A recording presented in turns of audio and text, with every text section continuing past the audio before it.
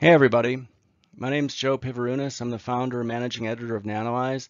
We're a boutique media and research firm covering disruptive tech stocks for a broad audience of retail and institutional investors across the globe.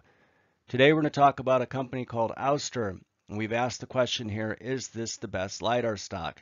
Now before we get into that, I wanted to touch on some housekeeping issues.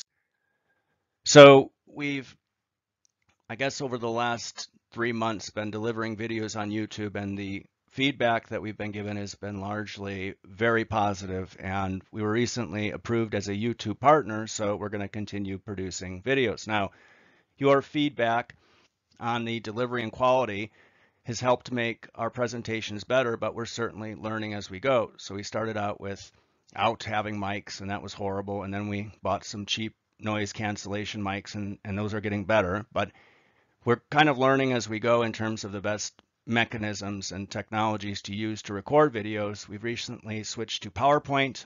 That works well for being able to put in like annotations, for example. And then we've really had some problems around the quality, which varies based on location. So one of the things that we do as a firm is scout technology. We've scouted technology all over the world, and I'm presently in Iraq right now scouting tech startups, of which there are actually some, and that's probably a interesting story for another time. But the takeaway here is that, your feedback on what we're doing helps us get better, and we're learning as we go.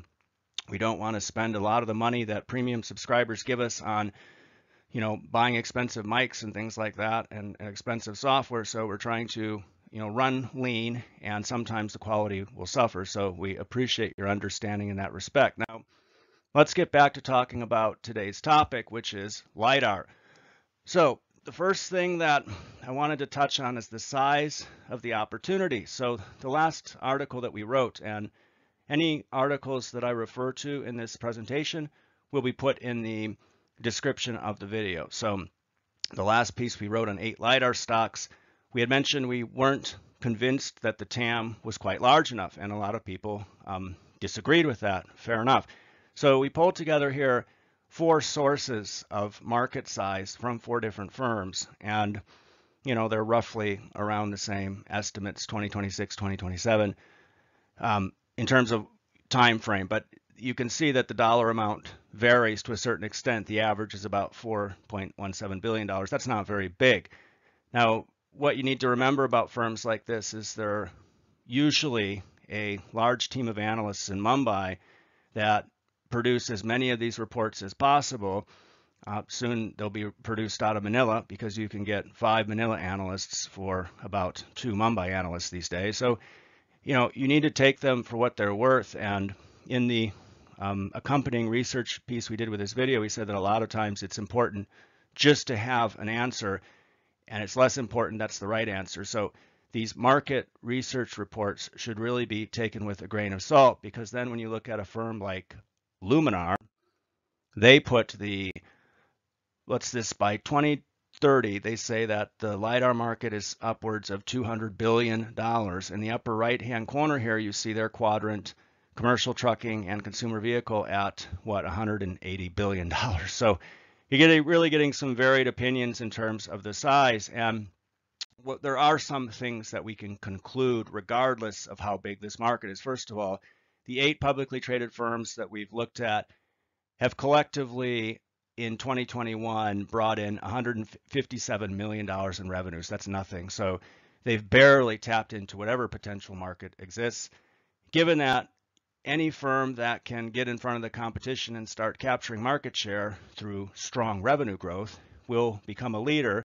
And that's the sort of company that we want to invest in. And the firm that we're going to talk about today seems to be doing that. So Ouster, like the other firms that of the 8, they also went to market using a SPAC, and fortunately they delivered on their guidance. They brought in $34 million in 2021, and what we're really excited about would be this pie chart you see here.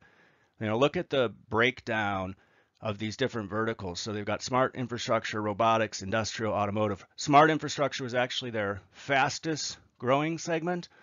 And the other thing to note here is that they had what, 6,475 units shipped. Well, in their 10K, it says they've shipped a total of 10,000 ever. So that means in 2021 that was really their breakout year. We'll talk a little bit more about that later. Now, when you look at their TAM estimates, relatively interesting. What, this totals about $8 billion or so.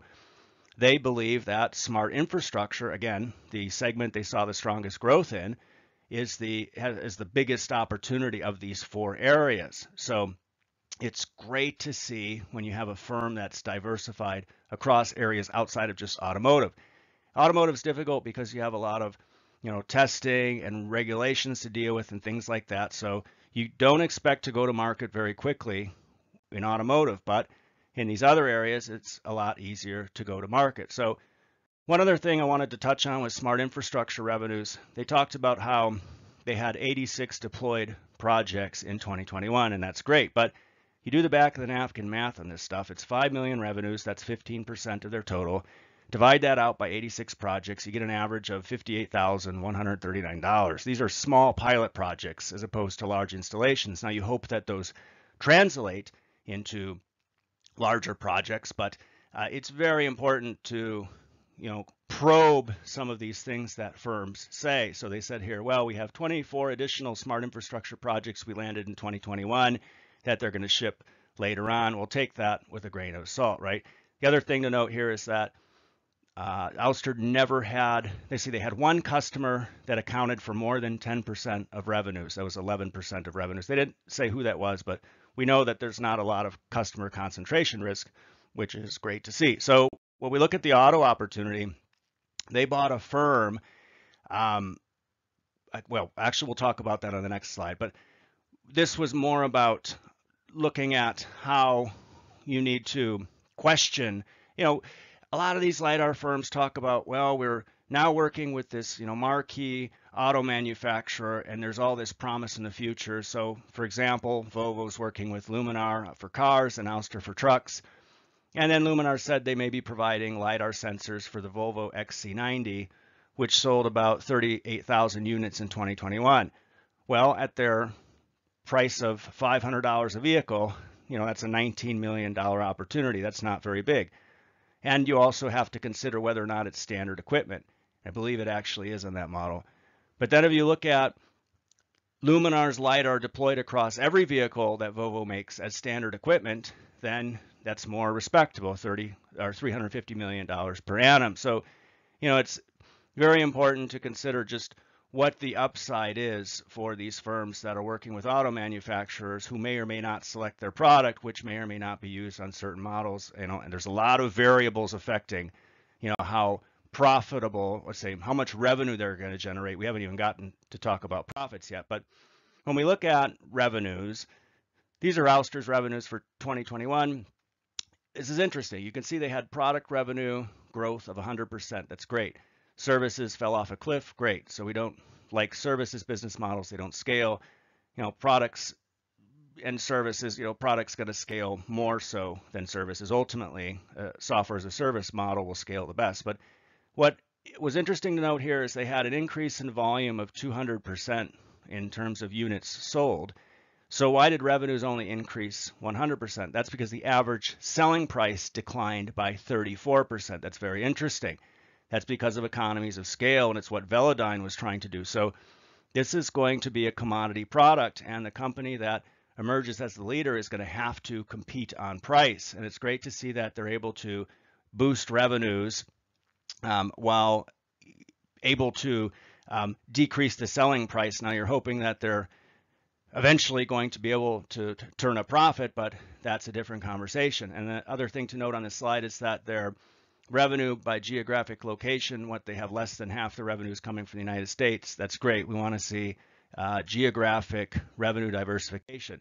Now, the other thing to note for Ouster is their acquisition of a firm called Sense Photonics that's developing solid state flash LiDAR.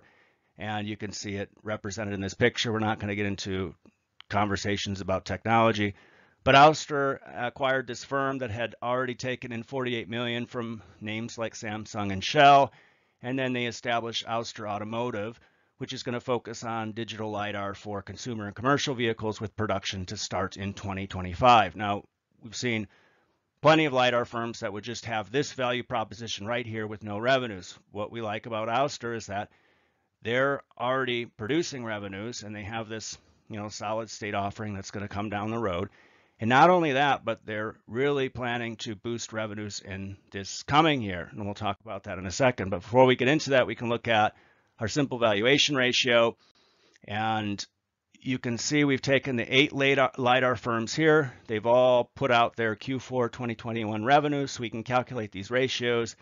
And you can see that they're largely overpriced. We don't invest in anything with a ratio over 40, so that excludes half. And then you've got AI there with a high ratio of 29, Ouster at 14, and then Velodyne, which is in a world of hurt, at 6, and Quanergy at 9. So we wouldn't consider Ouster to be excessively overvalued. This mechanism is great to do relative comparisons. You can see how overvalued Luminar is. They're the most overvalued of the lot, probably because there's a lot of hype around that firm. Now, speaking of hype, one thing you want to not pay attention to are the analysts out there who, similar to MBAs that produce market size estimates, don't have to be right. They just have to have some opinion. And you can see here that a Citi analyst came out with a stock price target for $17.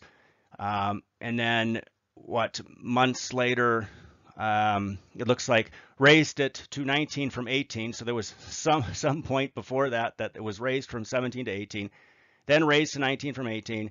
And then more recently in February, lowered to 7. This stuff is just rubbish. These arbitrary price targets are useless. It's just busy work for somebody that has nothing else better to do. Now, this gentleman has a spreadsheet that he plugs his variables into, and he'll do a Monte Carlo on it, and it's all quite sophisticated and cool and interesting, but it's useless if you're an investor. So don't pay attention to this stuff. Just pay attention to the things that, do your own due diligence. Pay attention to the metrics that matter, and one of those is revenue growth. So to finish this out, Ouster has a very aggressive 2022 revenue target of 65 million to 85 million. My gosh, if they hit this lower estimate, they're going to double revenues from last year, and that is awesome. What you want to pay attention to, and they're not providing this in the 10K yet, is what the growth looks like across those verticals. So they can give you that percentage pie we looked at earlier, but because those are all moving, you can't really see what's happening unless they show you the numbers from year to year. So let's hope they do that. Now, in terms of investing in this firm, it's a market cap of under $600 million. Way too small for us, so we don't invest in anything less than $1 billion market cap, but it's certainly on our watch list. There's a lot to like about it. And I'll mention one last thing, and that's that I noted in the 10K, they had a subpoena from an investigation by the SEC around June of 2021.